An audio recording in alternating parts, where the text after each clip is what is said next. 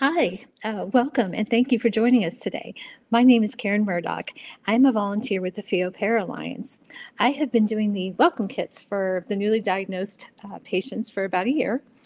And so if you received one of these, I am the Karen on the note. Just a little history on myself. I had a carotid body tumor removed in 1989 and then a vagal paraganglioma removed in 2003. I have the SDHB gene mutation. My father, aunts, and twin sister have also had the tumors. I am currently being monitored for additional tumors, and I'm actually having this testing done this week, so I'm very much looking forward to hearing more about it. I am here with Dr. David Taieb. We will provide a proper introduction in just a minute, but just a few housekeeping items first. This program is brought to you by the Pheo Alliance, whose mission is to empower patients with pheochromocytoma and paraganglioma, their families and medical professionals through advocacy, education, and a global community of support, while helping to advance research that accelerates treatment and cures. A special thanks to Progenics for making this webinar series possible through an educational grant. A quick look at our upcoming calendar. Our next monthly support meeting will be May 2nd at 7:30 p.m. Eastern, 4:30 Pacific. Samantha Greenberg will be joining us at the end of the meeting to talk about genetics, so that should be very interesting. From May 5th through May 19th, we'll be holding our Never Give Up Fitness Challenge, a fundraiser for the Pheo Alliance. Learn more and sign up at pheopara.org. The Society of Nuclear Medicine and Molecular Imaging, SNMMI, will hold its annual Patient Education Day on Sunday, June 25th in Chicago. And last but not least, the last week of August is our Awareness Week. We'll be posting more information soon, so keep an eye on social media. All right, a quick look at our agenda. Dr. Taieb will present for about 30 minutes, and then we'll have Q&A from the community. We will ask questions submitted beforehand, and you can also type your questions into the chat session. We'll do our best to have all of the questions answered if time allows. Many people will ask variations of the same question, so listen carefully as questions that can be very similar. Questions that are less case-specific are appreciated. Now we have our disclaimer. The information presented on this webinar is for educational purposes only and should not substitute the advice of your doctor and medical team because they have in-depth knowledge on your medical history and current situation. Okay, and now to introduce our speaker. David Taieb, MD, PhD, is full professor of nuclear medicine at Aix-Marseille University in France. He is a member of the EANM Oncology and Theranostics Committee, holds numerous research grants, is co-editor of 2 textbooks dedicated to nuclear endocrinology, and has over 240 peer-reviewed publications on PubMed. A major focus of Dr. Taieb's clinical research, in collaboration with the National Institute of Health, has been to improve disease characterizations by molecular imaging of pheochromocytoma and paraganglioma. In addition, he is actively involved in therapeutic nuclear medicine with a focus on endocrine neoplasms. He is also affiliated to INSERM, the French Institute of Health and Medical Research, with several ongoing basic research projects on nanomedicine and nucleic acid therapeutics. More recently, he has coordinated the EANM practice guidelines and the SNMMI procedure standards in 2019 for radionuclide imaging of PPGL. He is currently co-chair of the upcoming Future Clinical Practice Guidelines for patients harboring germline mutations in the SDHD, one I have cool, and SDHB genes. Dr. Taieb joined the Pheo Alliance Medical Advisory Board in the spring of 2022. Dr. Taieb, welcome. Thank you so much. I'm very pleased to be with you today, and I will try to share some information with you. So I will share my slides. Is it okay with you? Yeah? Okay, so my talk is on the use of somatostatin receptor PET CT imaging for Pheo and pheochromocytoma and paragangliomas. And we will try to discuss two different questions. Why should we use this imaging modality and when? So I'm working in France, in Marseille, located in the south of Marseille. This is the old port. We will start with a few background information, and after we will try to respond to the two questions: why and when should somatostatin receptor PET imaging performed. So regarding pheochromocytoma and paraganglioma, as you know, it is caused by inherited genetic mutation more than other neuroendocrine tumors. We can estimate that approximately 40% of patients with PPGL have germline mutation in one of the predisposing genes.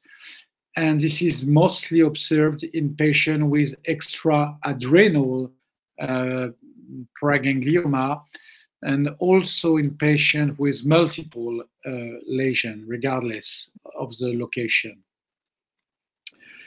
As you know, PPGL can secrete catecholamine, but this is not the rule for all PPGL. For example, most of the head and neck paraganglioma do not secrete catecholamine, especially metanephrine. Sometimes we can, in a large amount of cases, detect methoxytyramine, but you cannot find elevated metanephrines.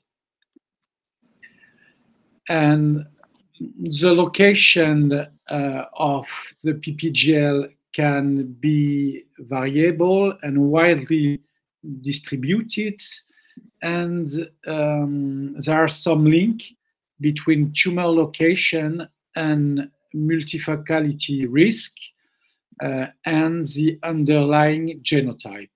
For example, as previously said, for example, patients with SDHB mutation are more likely to have multiple head and neck paraganglioma, and there are very few percentage of patients with abdominal, but it's not impossible, but it is not very frequent.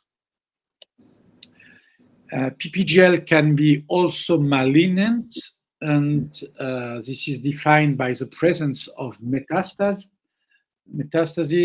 that could occur in lymph nodes, cervical lymph node, for example, for head and neck paraganglioma, but it could be also they could be also located in the lungs, liver, or bones.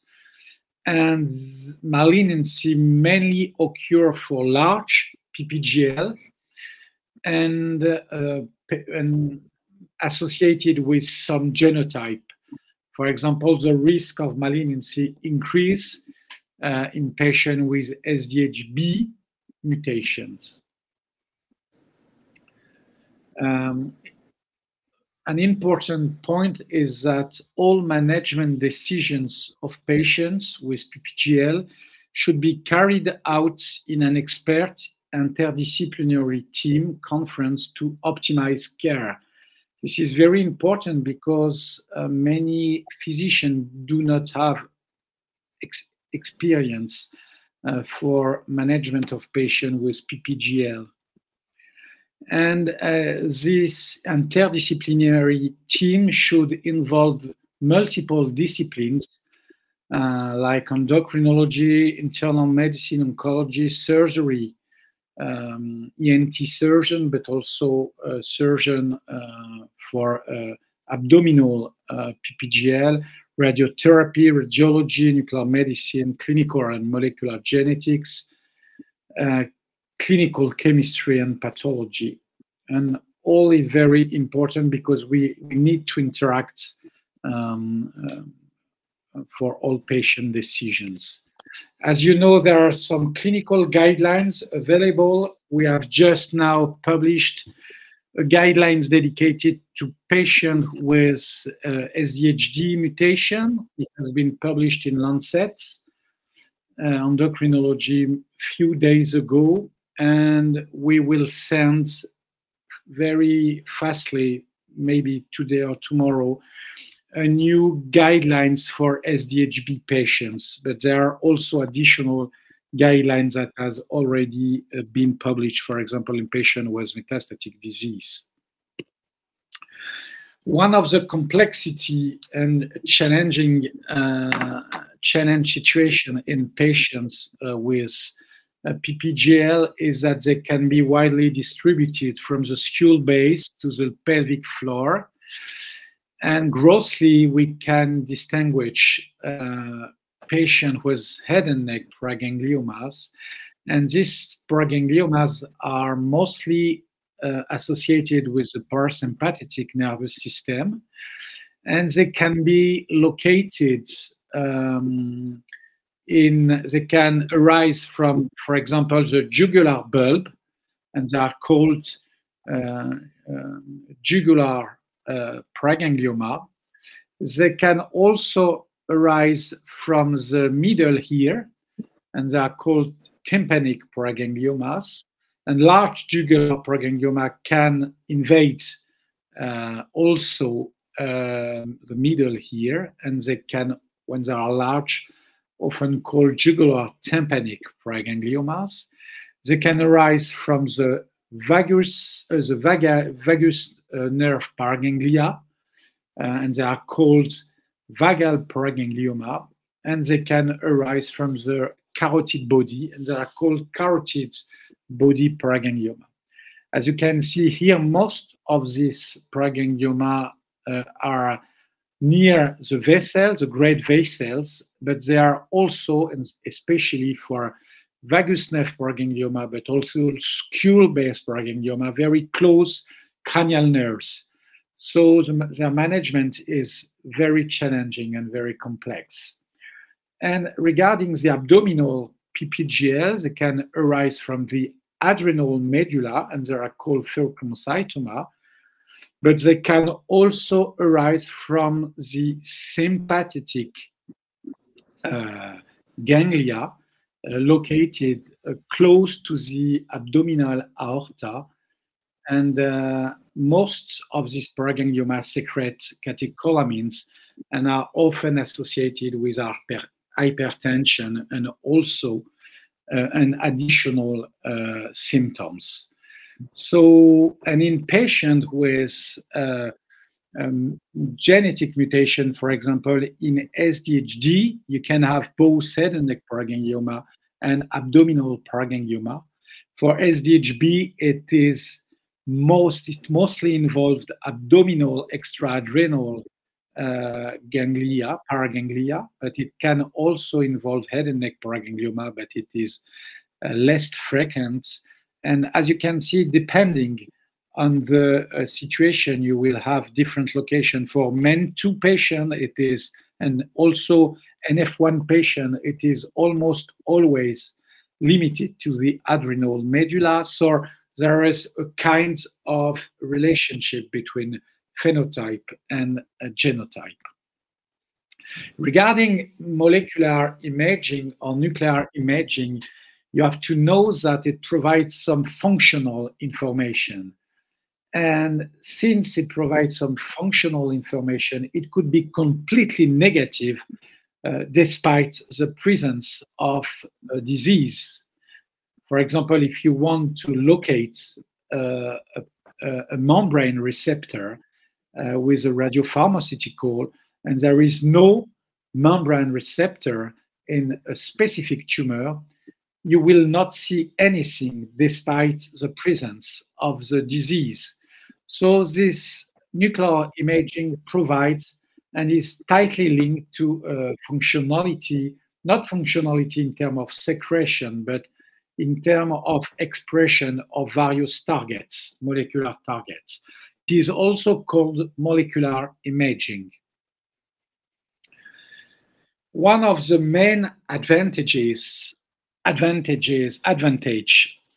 of this molecular imaging relies on the specificity of the results.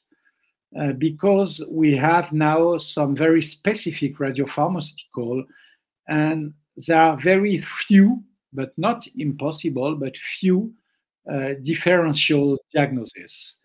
So we know perfectly what kind of potential false positive result we could have.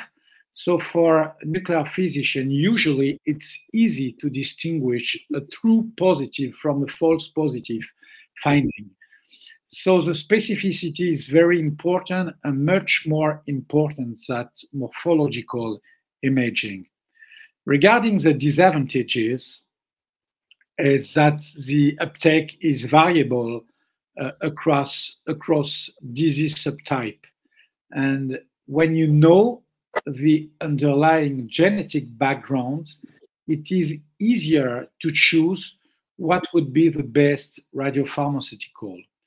It is also costly, and it uses ionizing radiations, unlike, for example, MRI. But you have to know that it is usually important to combine both molecular imaging and functional imaging. This is an example of, for example, jugular paraganglioma. As you can see, it arises from the jugular bulb, very close to the cranial nerves and very close to the temporal bone. And if you want to have a very good information regarding the paraganglioma and its extension, most of the time you have to combine functional imaging, MRI, but also temporal bone CT scan. And with all of the information you will be very complete in terms of exhaustivity regarding the number of lesions and the extension of the disease. So the role of functional imaging, also called nuclear imaging or molecular imaging, is to confirm the diagnosis in doubtful situation, to enable early detection of PPGL in hereditary cases that may facilitate curative treatment and provide appropriate follow-up. It can detect multifocality and metastasis, and this could influence therapeutic decisions, and it can select patients for radiotherapeutics. So somatostatin receptor PET imaging, why?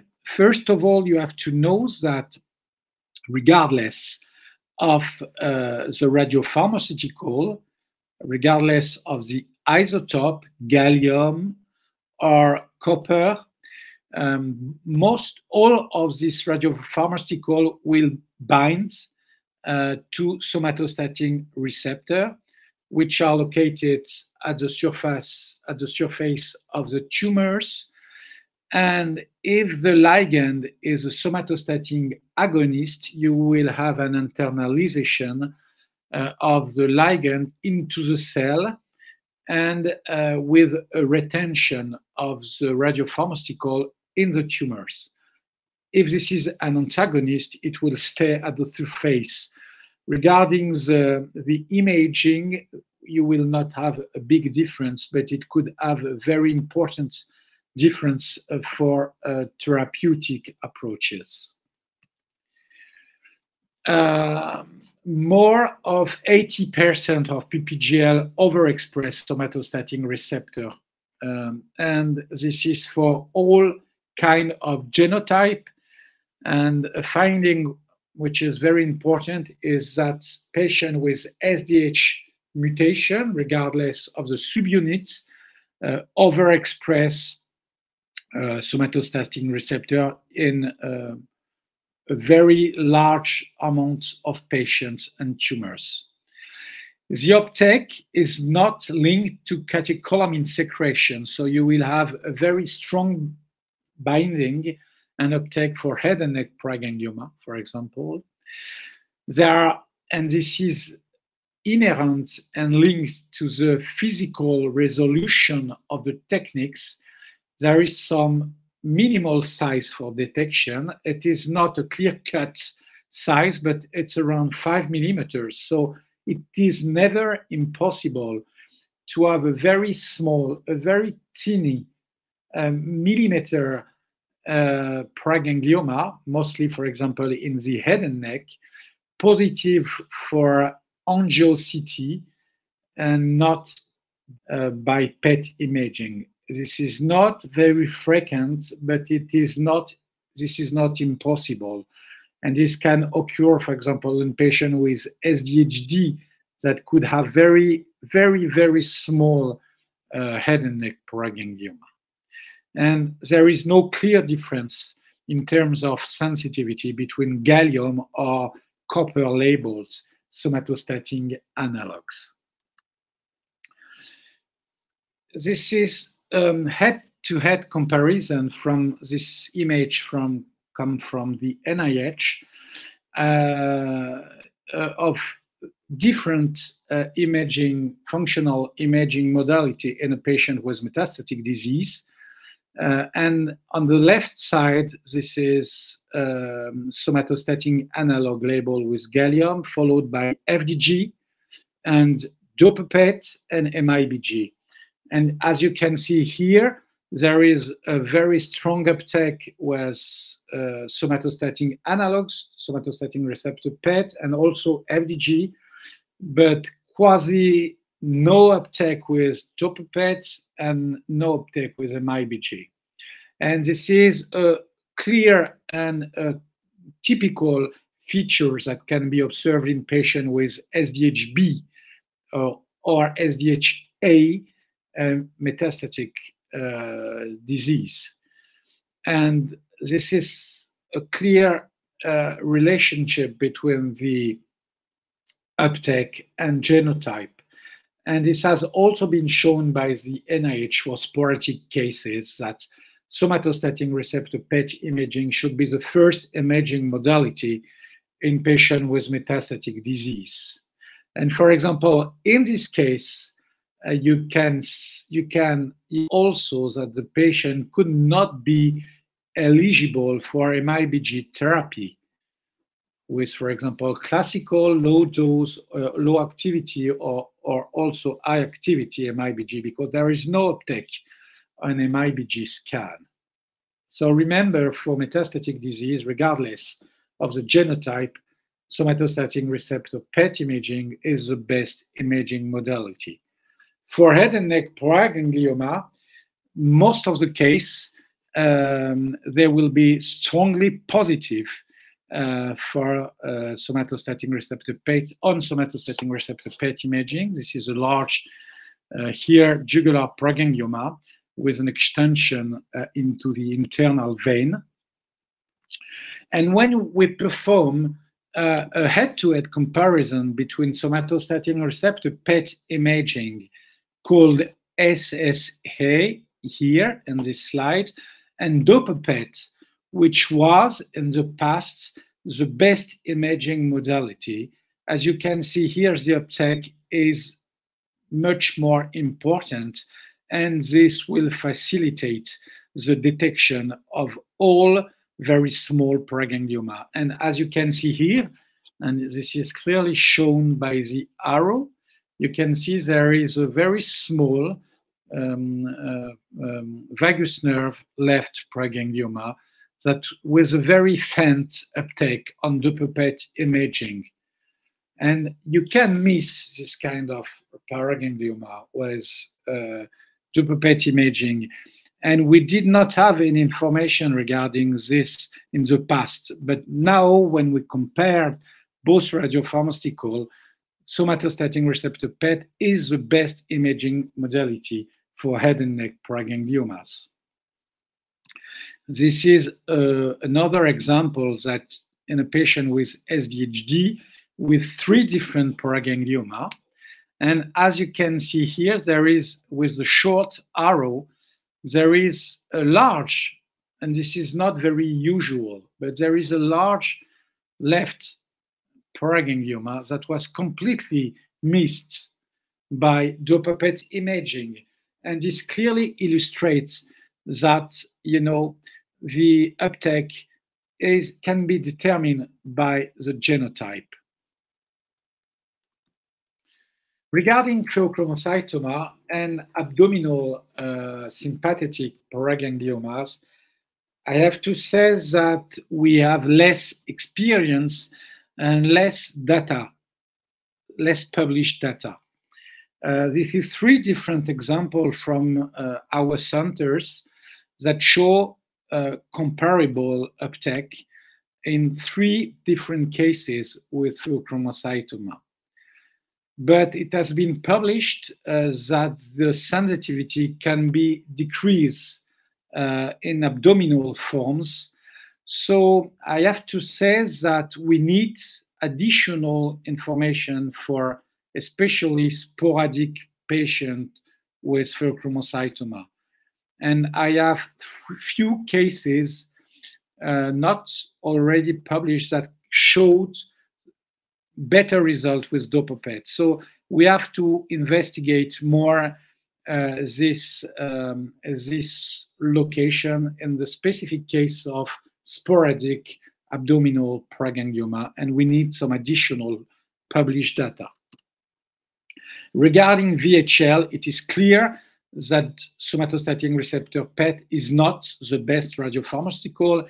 Here we have a very rare case of VHL disease in a patient with metastatic disease.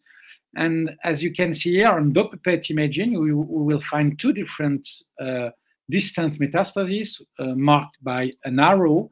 And we have also a small left pheochromocytoma. This is the red cycle. And as you can see on somatostatin receptor PET imaging, the uptake in the lung was very faint, quasi-no uptake in the lung, and the small left paraganglioma was missed due to the uptake by the normal adrenal gland, because with somatostatin receptor PET imaging, the normal adrenal will be positive.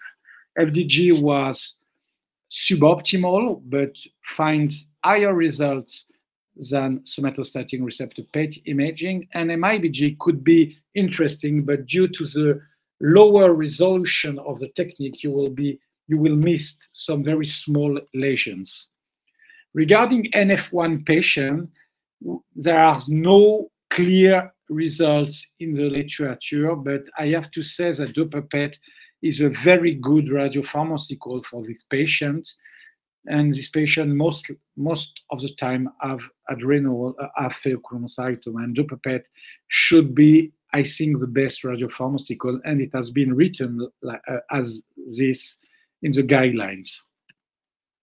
When somatostatin receptor PET imaging performed, at initial diagnosis, and especially in patients with SDH mutation, extra-adrenal PPGL, or metastatic disease, I think it is clear that we need to have a multimodality imaging, including somatostatin receptor PET imaging.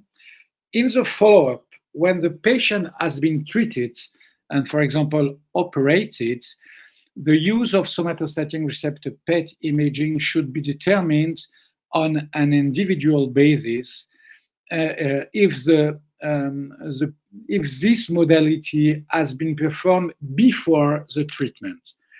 But it could be recommended if we have any information regarding somatostatin receptor PET imaging, and it has not been performed before surgery. And this is most likely for extra-adrenal or SDH-related PPGL.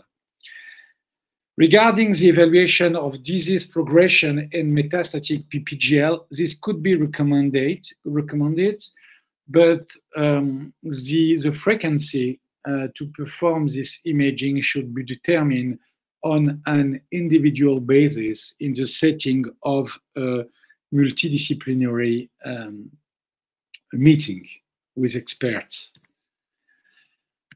For therapy, as you know, if you want to select patients who are likely to benefit from either MIBG but also PART with somatostatin analogs labeled with lutetium, we need to perform somatostatin receptor PET and MIBG scan. It is important and it is needed for patient eligibility for this kind of radiotherapeutic approaches.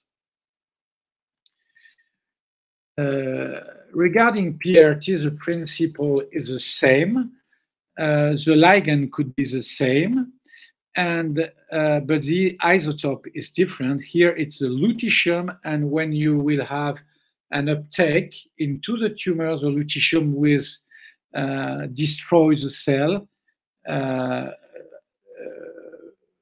But usually, and we need to perform different therapeutic cycles to have and to achieve good results. And you have to know that with lutetium dotatate, most of the patients will experience disease stabilization following the treatment. Regarding MIBG versus PRT, it depends on the imaging phenotype. If you perform both MIBG scan but also somatostatin receptor PET imaging, you will choose, if possible and if available, the radiopharmaceutical, the therapeutic radiopharmaceutical that will have a higher tumor uptake on eligibility imaging. And if you have positivity for both imaging studies, you will choose PRT, for example, in patients with a lower bone marrow reserve. So to conclude, I would like to say that somatostatin receptor PET imaging is currently the best imaging modality for PPGL patients, and especially for patients with head and neck paraganglioma metastatic disease or patients with SDH mutation. Somatostatin receptor PET imaging can guide management that need to be always discussed in an expert and interdisciplinary endocrine tumor board to ensure favorable outcomes. And somatostatin receptor PET imaging can select patients who are likely to benefit from PRT. I would like to thank you for your attention and to thank my colleagues, and especially the Professor Karel Pachak from the NIH. Thank you so much. Thank you, Doctor. We have some questions now that I will pull up here. Okay, let's see. Our first question is Cu-64 DOTATAte imaging as sensitive as Ga-68? Is there a reason to consider one over the other? Thanks. No, currently there is no any data that provide more evidence to use one or another one. So the best would be just to have a somatostatin receptor PET imaging regardless of the isotope used. Very good. Thank you. Okay, our second question is, with SDHB genetic mutation, should this procedure be conducted periodically? Oh, so this is a very good question. Periodically, it has to be determined, I think, really on an individual basis. And it depends. It depends on the size of the lesions. It depends on probably additional information, such as information from pathology. Is there any proliferation? Is there any mitosis? It depends also on the locations of the tumors. It depends on the need or not to select patients for PRT. So it is really a complex decision to try to determine what is the best time interval between various somatostatin receptor PET imaging. I would say probably from 1 year to from 6 months to 3 years. It depends. It should be determined on an individual basis. So there is no rule in this situation. Great, thank you. Okay, what are consensus guidelines for imaging requirements post-paraganglioma pheochromocytoma excision? Sorry, I did not understand. Could you please repeat? Okay, sure, no problem. What are the consensus guidelines for imaging requirements basically after you have a paraganglioma or pheochromocytoma removed? Okay. So it depends. It depends. If it depends on the underlying genetic status. For example, if you have been operated for a sporadic pheochromocytoma, and there is no any pejorative information, any pejorative features on pathological examination, and the tumor is not very large, and the tumor has been removed, and biochemical and clinical data are completely normal, I think that we do not need to perform additional somatostatin receptor PET imaging. By contrast, if you have a very large SDHB related paraganglioma, even if it has been completely cured by surgery, you will need to perform additional imaging study during the follow-up, because you will try to identify any recurrence that could be observed in the tumor beds, but also new PPGL, but also potential metastasis.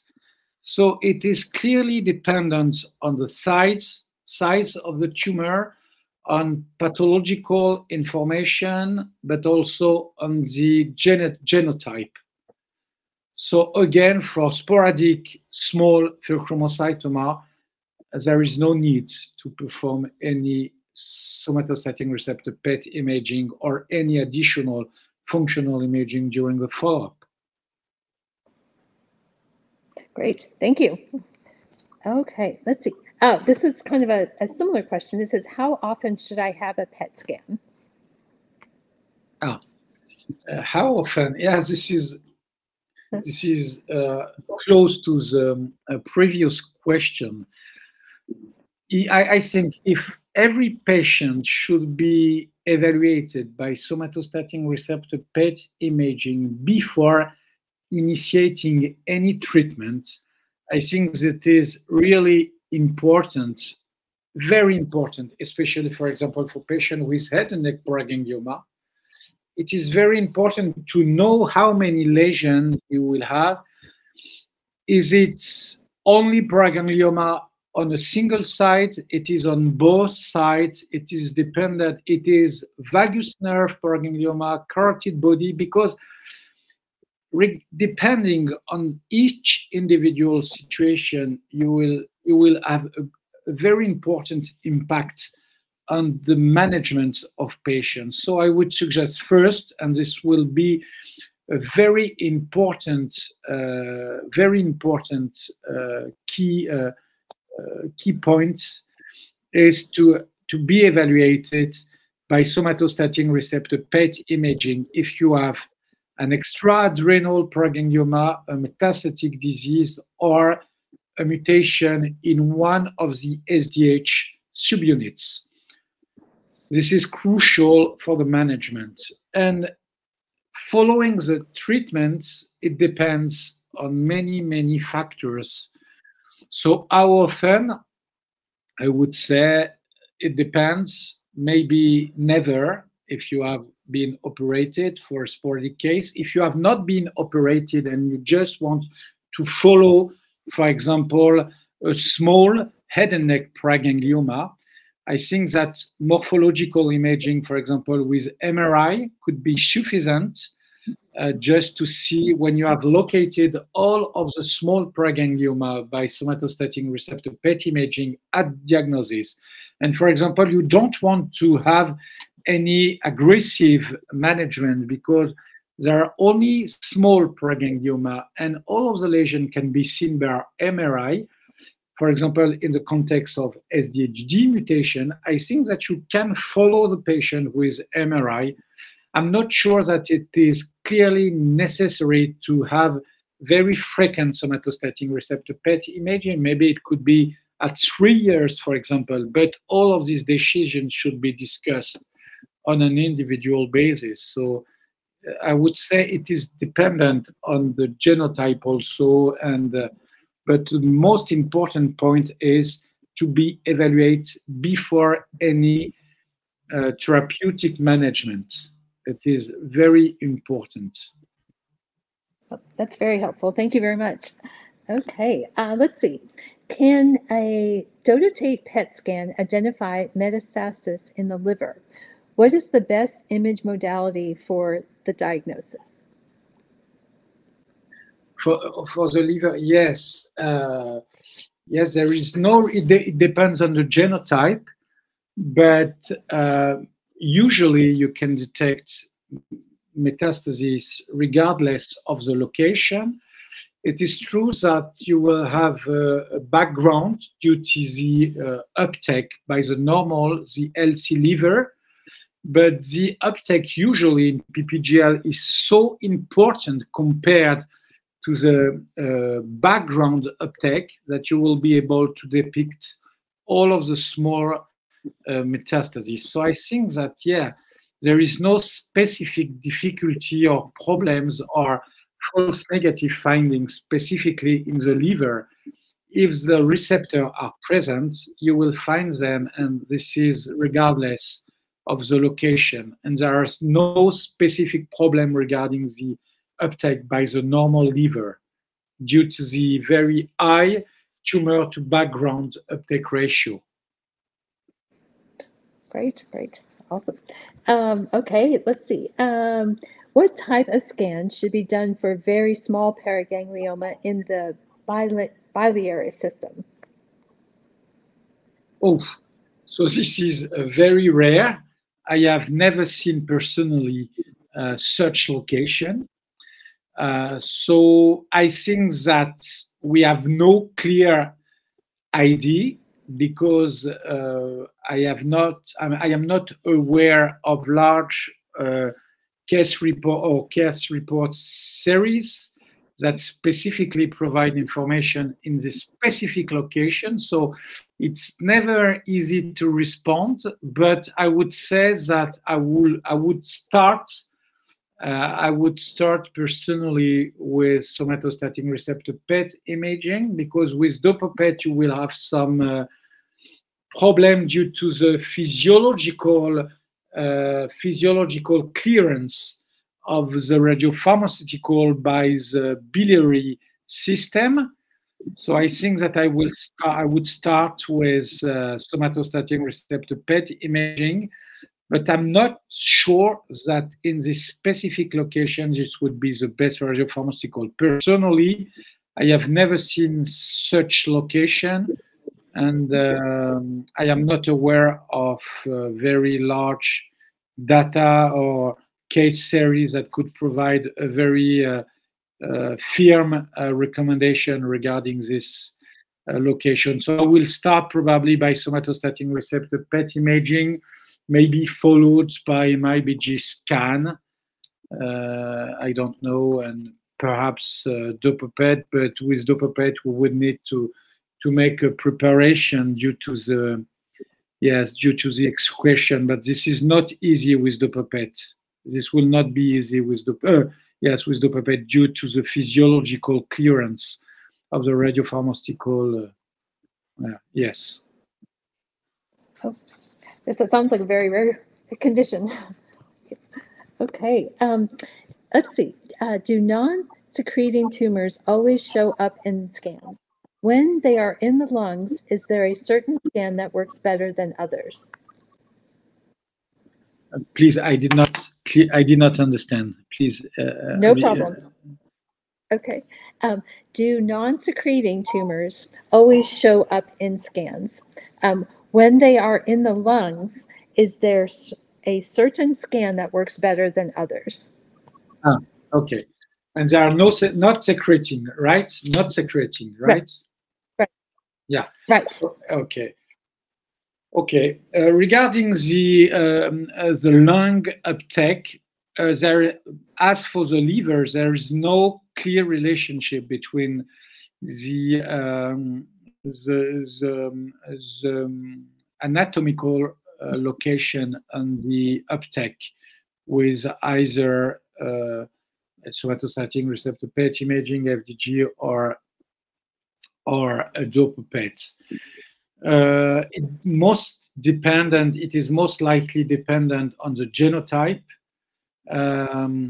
Yes, if you are, for example, a patient with SDHB, you will be suboptimal with DOTATATE imaging, and you will miss this kind of lesion. So I would say that for patients with metastatic disease, somatostatin receptor PET imaging is the best radiopharmaceutical. But as I shown you previously, for patients with VHL, for example, sometimes, but it is very few cases, maybe less than 5% of VHL patients have metastatic disease. And here for this patient, you will miss the lung metastasis with somatostatin receptor PET imaging. So it is always linked between genotype. If you have no information regarding the genetic background, start with somatostatin receptor PET imaging.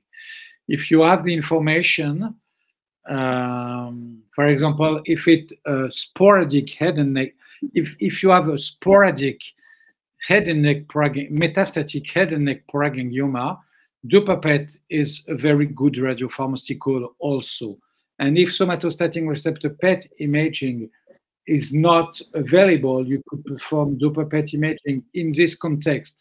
But if you have a metastatic abdominal PPGL linked to SDH mutation, you will miss metastasis regardless of the anatomical location. So to respond clearly, there is no relationship between the anatomical location and the sensitivity to somatostatin receptor PET and DOTATATE imaging. This is most likely dependent on the location of the primary tumors and dependent on the underlying genotype. Sounds like genetics is really important to know which way to go on these things. Yes. Okay. Yeah. One of our questions is, the patient has a 20-month-old son. What are the safety precautions with proximity and isolation, and for how long? Regarding the adults, there is no any safety.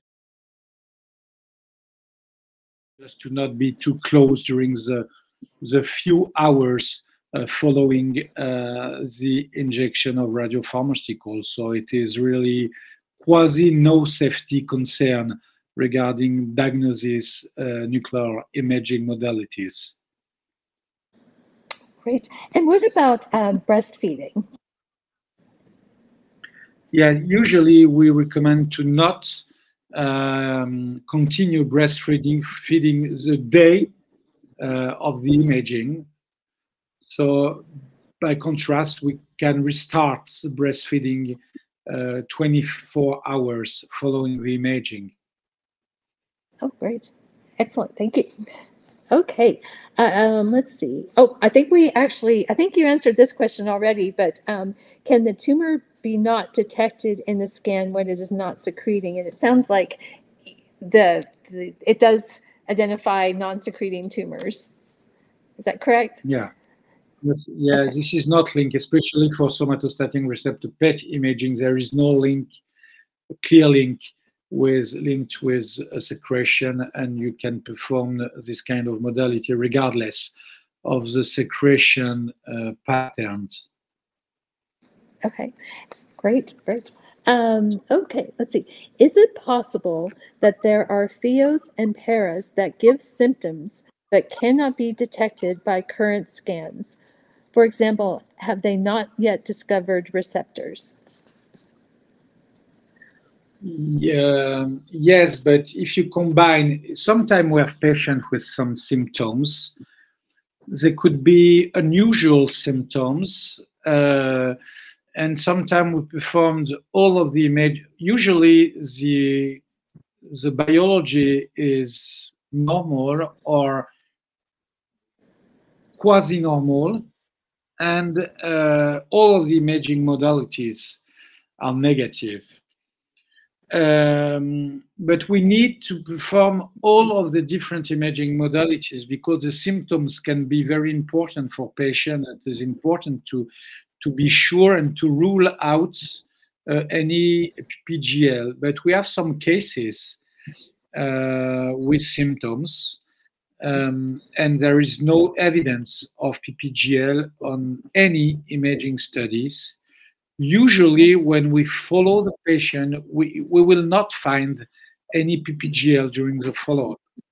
So I think that with the current very high sensitive imaging modalities, and when we combine different imaging modalities, for example, combination or morphological imaging for like CT scan, for example, for thoracic and abdominopelvic paragangliomas, and MRI for head and neck paraganglioma, somatostatin receptor PET imaging for whole body scan, but also Doppler PET imaging, and all are clearly negative with only borderline or negative metanephrines. Usually, we do not find any PPGL during the follow-up, but we have to perform all of the imaging modalities. Most important also, there are some, we have to be very, to screen all the PPGL regardless of the location, and there are some locations that can be missed if we do not try to clearly identify those paraganglioma, especially, for example, in the pelvic floor. Sometimes you can find in the bladder, urine bladder, you can find some paraganglioma.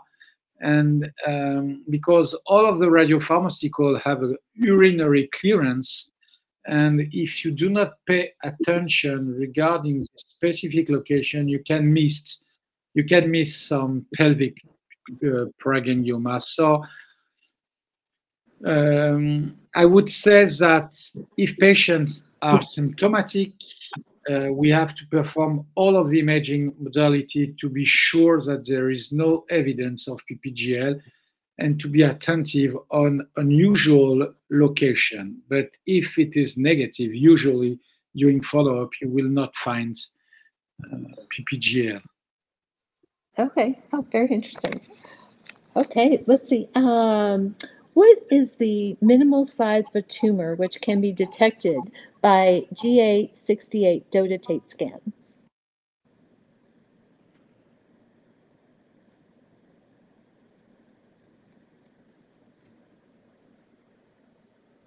Oh. Are you there, Dr. Taieb?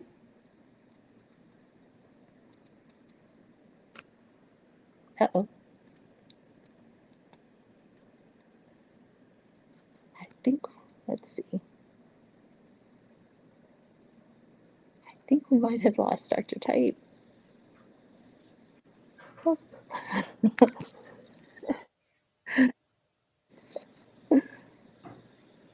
Let's this is Amy from the Pheo Para Alliance. Okay. Karen, thanks. It's I think we might have lost him. Let's give him a few minutes to see if he makes it back on and can finish up with the questions. To people who have joined us, sorry about the link mix-up on the Facebook page today. If you did register, the correct link, of course, was included in your registration information. But we think we've gotten the correct link posted back out on social media, and I apologize. That was completely my mistake, and I'm very sorry for the mix-up this morning. So I hope that Dr. Taieb will be joining us. We're doing our best to work through your questions. I think we've gotten some really good information from him so far. How are you feeling about things, Karen? Are you still there? Oh, this is fantastic. No, I just, so much of it actually is applicable to my current situation. So it's been very helpful for me, and I feel a lot more informed, and I think it's going to be awesome. And it just sounds like it's just so critical that this test is done for people with the SDHB and other, no mutations. And it's kind of fascinating to me because there's doctors here that I have in town that, wouldn't have, wouldn't have the test done. And it just sounds like it seems like it's a no-brainer that you should have it done if you have the mutation. So I think this is excellent to have these sessions and get to the medical community so that the doctors know to the protocol for treating people with these genetic mutations. Yes, that's a really good point. And it's a good reminder that we do have the clinical care guidelines on our website. And as Dr. Taieb mentioned, some clinical care guidelines will be updated actually imminently in the next few days. We try to post those as soon as they're publicly available so that you can download those resources and take them to your doctor. Also, they're useful if you are experiencing some issues with insurance coverage of your procedures. And it looks like Dr. Taieb's back, so I'm going to be quiet and let him talk some more. I'm sorry, I have a technical problem. No problem, no problem. Okay, let's see. I think we left off on, oh yes. What is the minimal size of a tumor which can be detected by a Ga-68 DOTATATE scan? So I, as previously said, there are some physical limitation regarding the camera and also PET-CT camera. So I would say 5 millimeters, but this is not a clear cut, but it is around 5 millimeters. Oh, great. Okay. Excellent. Let's see. Our next one is, do we know what is the percentage of Pheo paras with somatostatin receptors? More than 80%. Oh, great. Okay. Excellent. Okay. Let's see.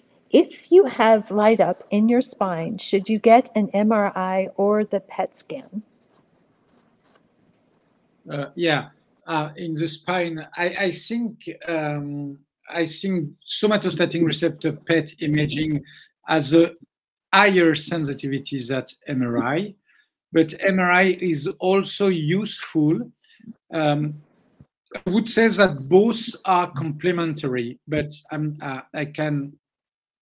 have many patients with many distant metastases in the spine, and somatostatin receptor PET imaging provides much more, but this is also the case for PET imaging in sporadic cases, show additional bone metastasis that MRI. MRI is a very sensitive method, but it is suboptimal compared to somato. So if you want to rule out or to depict all of the spine's metastases, PET imaging will perform better than MRI.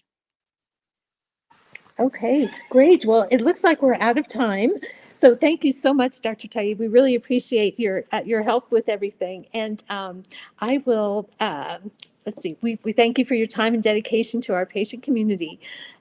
This webinar will be available in a few days on YouTube and on the website. And we will also transcribe the question and answer portion, and we'll have that available as well. Please sign up for our e-news and follow us on social media. If this information has been useful to you and you are interested in donating, you can do so at pheochromocytoma progenics.org/donate. Special thanks to Progenics again for making this webinar series possible through an educational grant. And thank you so much, Dr. Taieb, and thank you for everyone for attending today. Have a great day. Thank you. Thank you. Bye. Bye-bye.